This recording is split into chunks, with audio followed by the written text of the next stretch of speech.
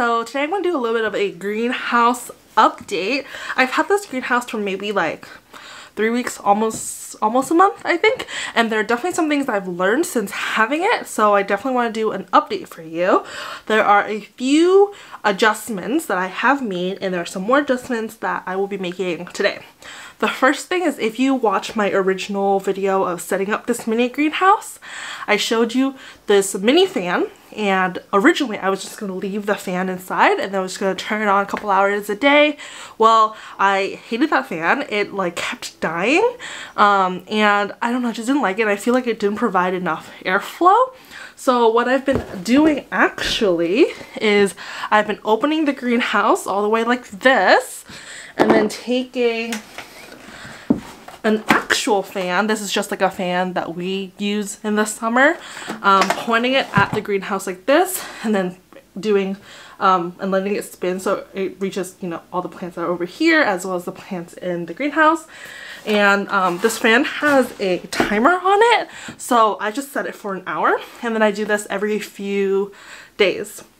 So that's the first adjustment I've made. I still have my mini oil diffuser. I don't know if you can see it. Down there.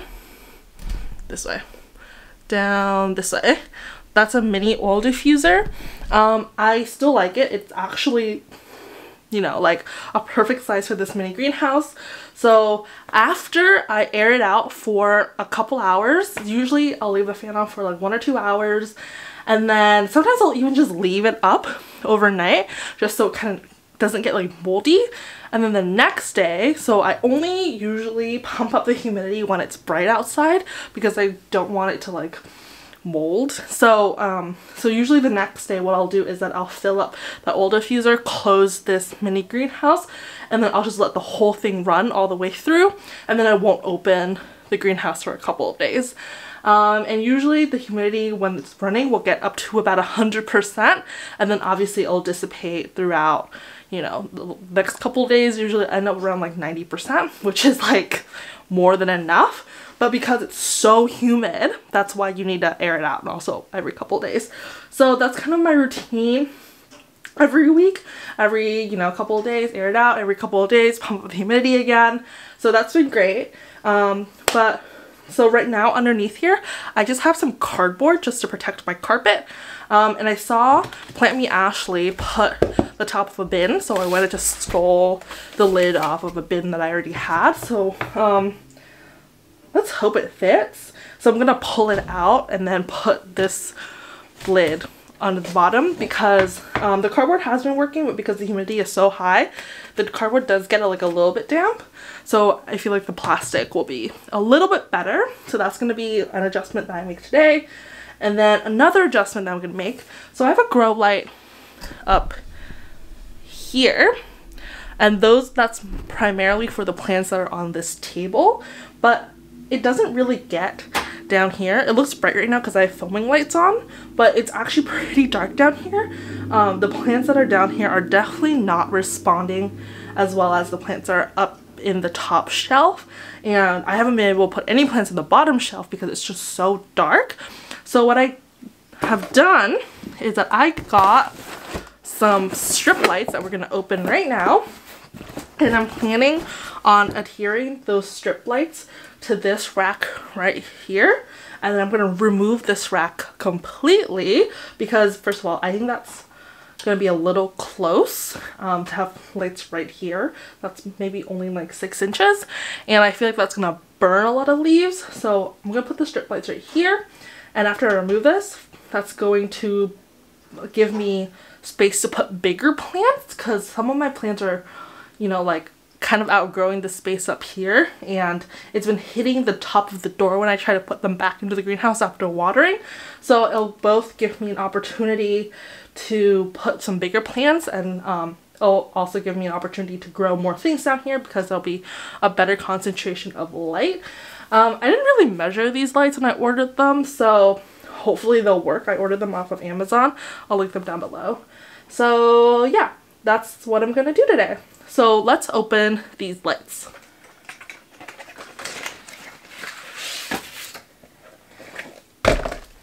Okay, So what I'm doing is that it comes with this clip, comes with screws, and you're supposed to screw it through this hole onto the wall or the ceiling, and then this clip attaches to the back of the light as so. Then you would clip it in, but because you know these are racks, obviously what I'm doing is I'm putting the clip on top of the rack, I'm putting the light fixture underneath, and then just clicking it in.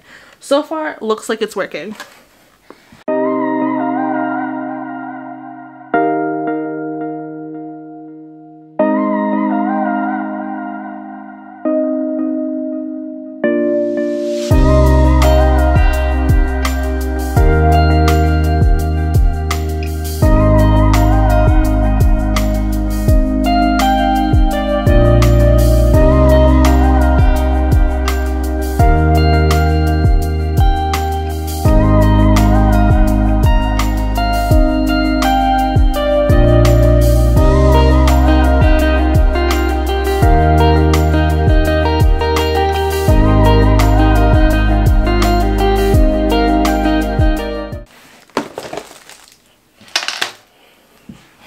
Okay, I might need an extension cord, but before I try to plug it in, what I'm going to do first is pull the whole thing out so I can put this.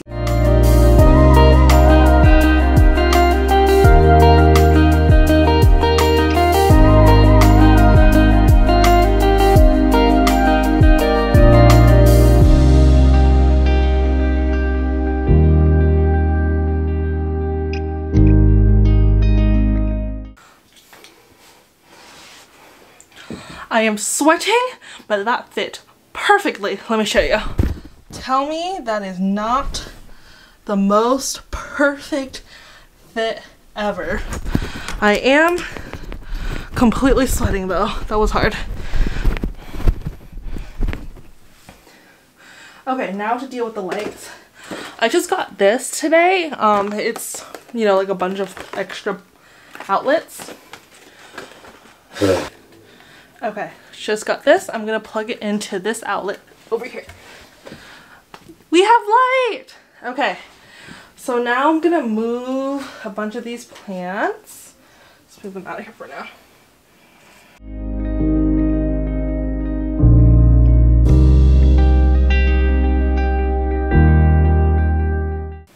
Now I'm gonna cut off this rack.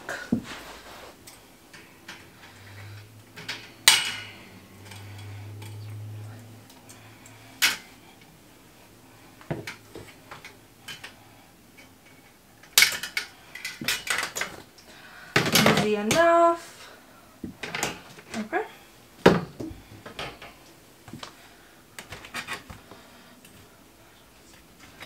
And then I'm just gonna slip this pole out, so we don't need that anymore. Okay, I'm back. My hair is up because I'm sweating. So this definitely works, which is awesome. So now I'm gonna try to put stuff back into the greenhouse, rearrange a little bit, and then while I'm doing that, I'm also gonna show you some updates about how the plants have been doing since they've been in the greenhouse. Okay, one of the most impressive plants so far that has really loved the humidity is my philodendron Birkin. So this leaf, I don't know, it's a little bit damaged, but this leaf came out in the greenhouse, and then immediately after that this leaf got put out. It's definitely grown at possibly double the rate since I've had it, since I put it in the greenhouse. So it definitely really likes it. The only thing is that my Birkin does not like direct light, so I probably won't put it on this shelf. I'll put it more around like here. Okay, this plant is definitely getting moved to the bottom. It's way too big for that top part now. It keeps getting crushed whenever I put it in and out of the greenhouse.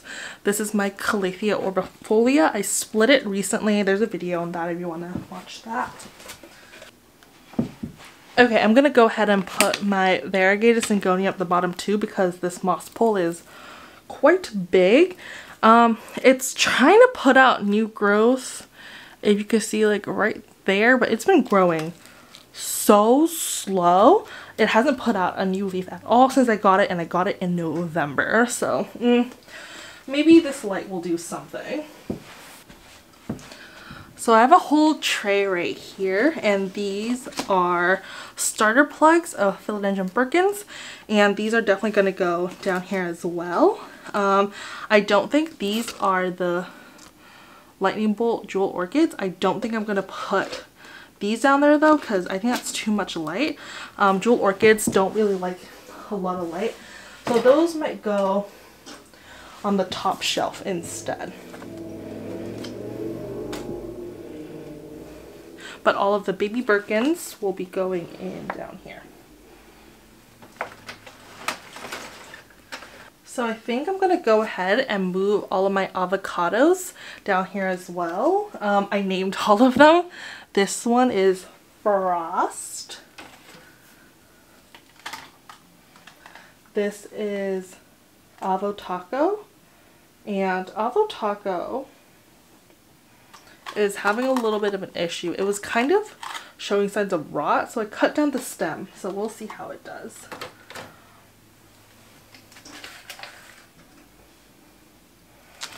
This one is Egg. It's doing pretty well. I put this one in mid-November.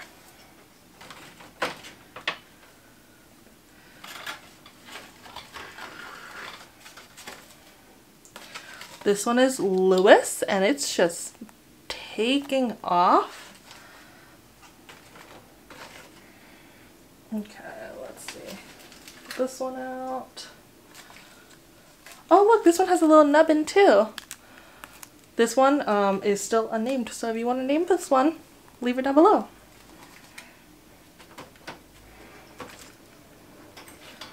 And then these two I just put in, they're new, so I put them in on the 30th of January.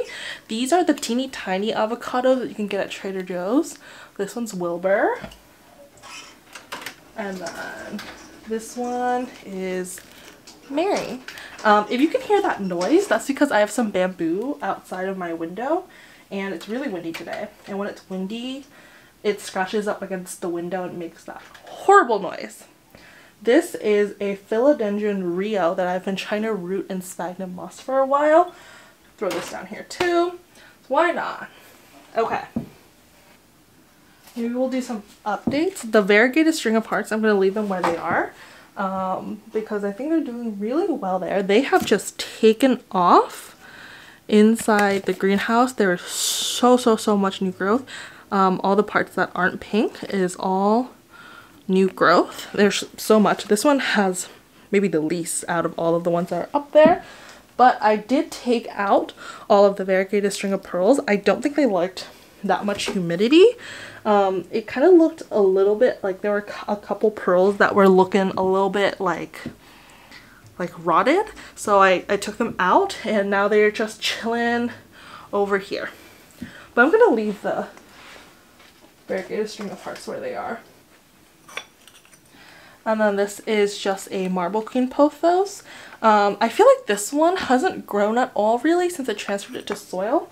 So I'm going to put it down here and see if maybe the extra light will do something. This is a Cebu Blue. This hasn't done that much for me either, but I see a lot of new growth. And then I just did the bobby pin method onto the stem there, so hopefully I'll get some more growth out of that stem right there. Maybe put this right over here. This prayer plant I just moved into the greenhouse, and we'll see how it does. I just moved this, so I don't know how it's gonna do just yet.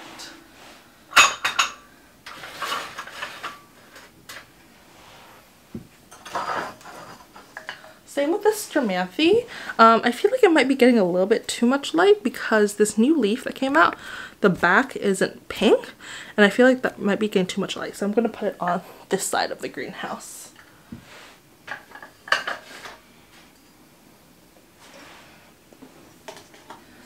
This is the Micans. Micans has been putting out quite a bit of new leaves lately, so I think it likes it in here. This is the Hoya Polynera and the Philodendron Rio. I think the Polynera is dying on me, but I'm just gonna put in here and see what happens. This is the Monstera Addisonii that I unboxed in my mystery box video. I gave it a little bit of a haircut the other day. I had to cut off half of this leaf and I chopped off a section of this leaf. It just looked really damaged and I don't think it was going to recover from the shipping issue. So this is still in sphagnum moss. I'm going to put it probably down here. We'll see what happens. This is the Scindapsus trebly I unboxed recently. I'm going to reintegrate this plant into the greenhouse. It's never been in the greenhouse before, so we'll see how it does. And then let's see. Lol. This is the polka dot plant that I deadheaded earlier this month. I'm gonna plop it down here, see what happens. This is my platter of propagation. This is also from that mystery box video. This is the Rhaphidophora tetrasperma. Is it focusing weird? Okay, this is the Rhaphidophora tetrasperma. It's been in leca. So far there is no root growth, but we'll see. So it was in just water for a while, but then the bottom part of the stem started rotting, so I cut off that rotted part and then I put it in leca. And the leca, the water's only up to here, so hopefully it'll keep it moist but not wet, and I'm gonna hope that stops the rotting. And then in here we also have the 2 pieces of Ludicea discolor that I've been propagating since mid-December. I think I might switch these to sphagnum pretty soon, but I finally did get some roots on this top cutting. Finally got some roots on there. So then I'm probably going to transfer these to soil pretty soon. And then this is a Scindapsus exotica leaf that fell off my big plant, but it does have a node right here. So I'm just going to plop it some water. And then finally, this is the Syngonium erythrophyllum, or the Lanny Cartier. As you can see, not doing so hot from that mystery box unboxing video. You can definitely see the damage, which part is damaged. So I doubt that baby leaf is going to unfurl, so I think I'm probably going to end up cutting it off soon. But yeah, so far no roots and it looks like that, so we'll see what happens. So these have been living on this plate and I'm just going to leave them. I think they're fine right here.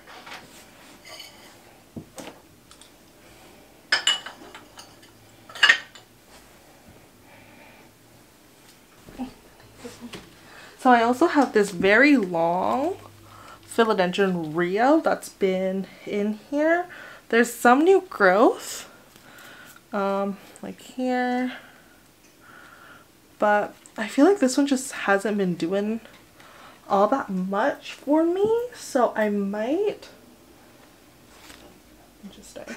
interesting, there's like a new branch that decided to grow right here.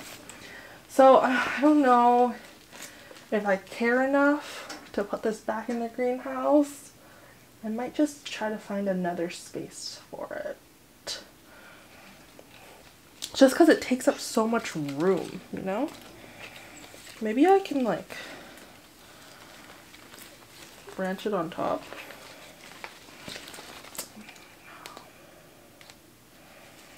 Okay, I'm gonna have to find another space for this because I don't think I want to put this in there. This is the other section of the Ludicea discolor. As you can see, it's finally starting to unfurl its first leaf, so I'm really excited about that. So The last plant that's going to be going in the greenhouse will eventually be this Monstera Thai constellation. I'm going to put it on the top shelf, but I just got this plant, so it's still in its isolation period. So right now it's just sitting far away from the rest of my plants, but once its isolation period is over, this will also be going into the greenhouse. Okay, I'm going to give you a tour of what this looks like. Variegated string of hearts, Rhaphidophora tetrasperma. There's also a Scindapsus back there. Ludicea discolor, the lightning bolt jewel orchids right there. This is the small Calathea orbifolia that I split.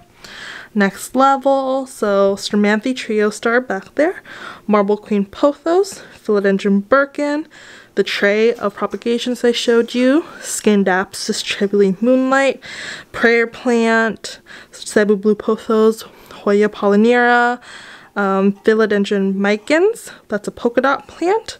Then down here is the big Calathea orbifolia, Variegated Syngonium. All of these over here are avocados. That's a Philodendron Rio. Marble Queen pothos. Most of these over here are starter plants for Philodendron Birkins, and that's the Monstera Addisonii. That's the oil diffuser. So since I'm finally done with this, what I'm gonna do now is fill up that oil diffuser, and I'm gonna let it run and see and make sure that it's okay to run that when the lights are on. I also wanted to show you that this is what the whole setup looks like without my filming lights on. So you can see that's getting considerably more light than this section up top now, but I think that'll be good. Okay, and finally this is what it looks like when it's all fogged up. The humidity inside now is around 99 to 100%, so you can't really see any of the plants anymore, but after, you know, it finishes running, it just starts to dissipate, and then you'll be able to see the plants again. So that's all I have for you today. If you like this video, please give it a thumbs up and subscribe down below, and I'll see you soon. Bye!